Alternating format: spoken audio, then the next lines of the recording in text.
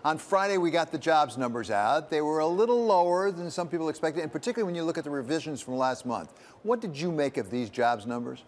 I don't think they changed anybody's picture very fundamentally of the economy. We've got a strong economy. Inflation has come down. Inflation is not yet at the Fed's 2% target, but job growth, even on a slower basis, remains considerably more rapid than underlying population growth. So we've got a relatively strong economy. Well, and that raises the question of what does that mean for monetary policy? I mean, one question we ask sometimes of people at the Fed is, why are we talking about rate cuts right now when the economy seems to be doing so well and weathering this 5.5% rate? There's something very fundamental that has happened that I'm not sure that the Fed has fully realized. I think the neutral interest rate is way above the 2.5% that the Fed likes to talk about. I think given the experience of the last several years that the market perceives normal inflation as probably being somewhat above 2%, at least on a CPI basis. And I think that huge deficits, more spending to come, substantial investment in renewables, substantial investment in resilience, substantial capital costs of various kinds associated with artificial intelligence, an aging population, meaning more dissavers, less capital flow coming from abroad. I think all of that means a much higher neutral real interest rate. So I think when the Fed compares 5% with the 2.5% neutral rate it sees, and people say that monetary policy is substantially restrictive, that's wrong. The neutral rate is much higher than that, and so monetary policy is much less restrictive than is generally supposed, and the clear evidence of that is that we have this supposedly really restrictive monetary policy and still have a quite robust economy. So I think the Fed needs to be very careful in its judgments about what would be an epochal shift from the regime we've had for the last several years to a regime of easing monetary policy. And they've moved substantially since December.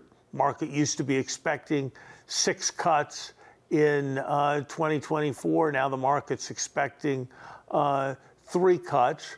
And the Fed's carried that off skillfully. There hasn't been much disruption or dislocation as that change has taken place.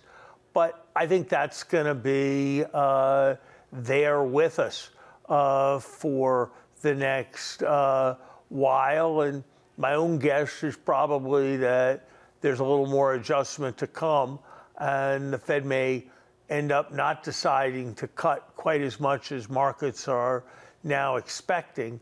But I do think we need to get ourselves to an idea that neutral rates are closer to having a 4 handle than they are to having a 2 handle. Larry, you, of course, are data dependent just the way that Jay Powell's data dependent, but consistent with the need for more data. We had Torsten Slok of Apollo this week come out and say he doesn't think there are going to be any cuts this year for some of the reasons you suggest. I'm not asking you to commit on what will happen, but does that seem plausible to you?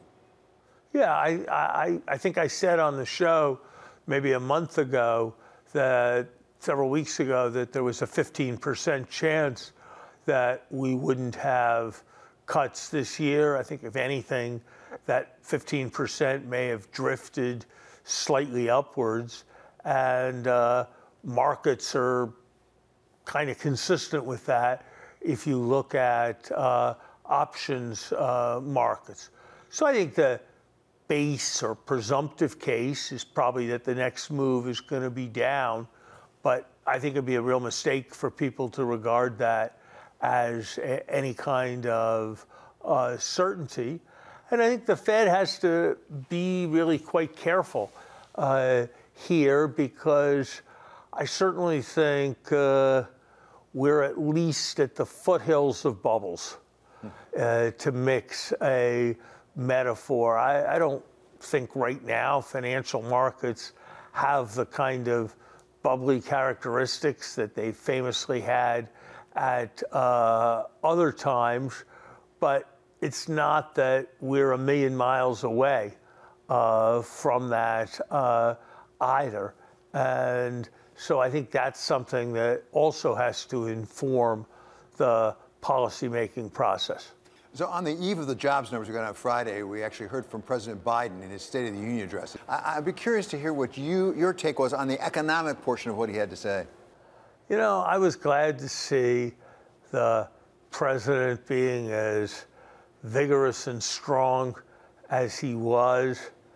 Certainly, the president looked like a man with a plan. Indeed, a man with many plans and ideas and an energetic agenda going forward. And there was a lot that I heard that I liked in terms of building and investing in the strength of the country's future economy for the benefit of the middle class. I do think we need to be very careful in our country about a kind of populist tradition in economics that lurches towards big deficits, towards anti-trade international economic policies, that focuses on economic nationalism. And there's concern there on short-sighted benefits to consumers that may ultimately reduce businesses' ability to invest in the future. And so I think that's something we all need to be careful about.